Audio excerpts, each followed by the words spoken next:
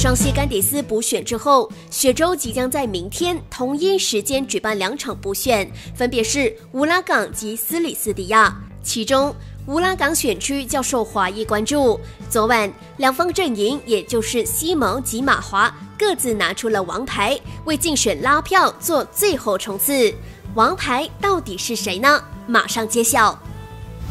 Walaupun mereka menggunakan lambang sendiri, tetapi semangat Barisan Nasional tetap utuh, tetap membara kami parti-parti yang menganggotai Barisan Nasional. Akan sejati. Saya mula dari datang beritahu kepada Syuki, saya tak cakap pun tak apa. Saya mau datang tengok kawan-kawan, dah lama tak nampak.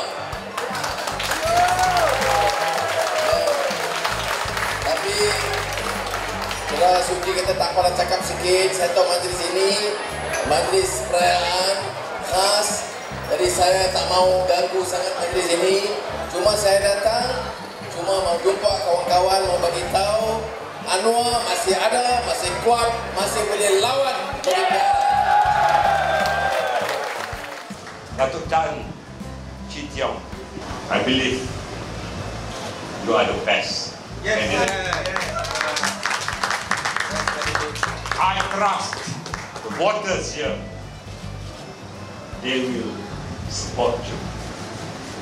And I'm sure on the 8th of September, not only the Chinese, but also Malay voters, Indian voters, inshallah, even past voters will be voting for you.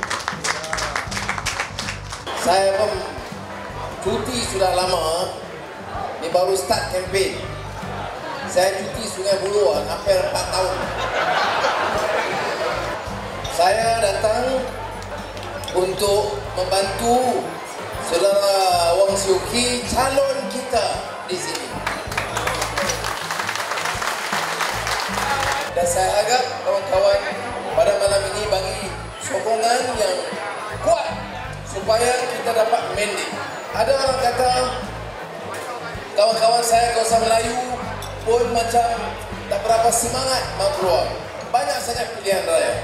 Dan saya akan bagi tahu juga pesan kawan-kawan, kerana ini parti ini orang Cina sokong, orang Melayu sokong, orang India sokong, orang Kadazan, orang Iban sokong. Barulah jadi parti rakyat Malaysia. Pakatan Harapan ini.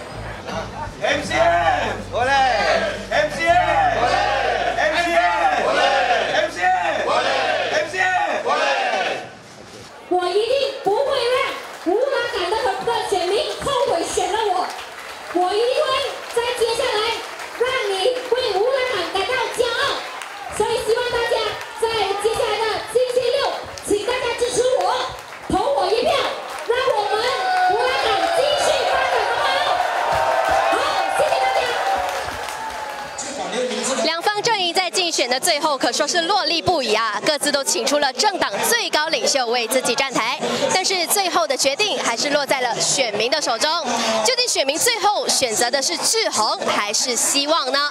记得留守百格和新洲网本周6跟您同步开票直播结果到最后。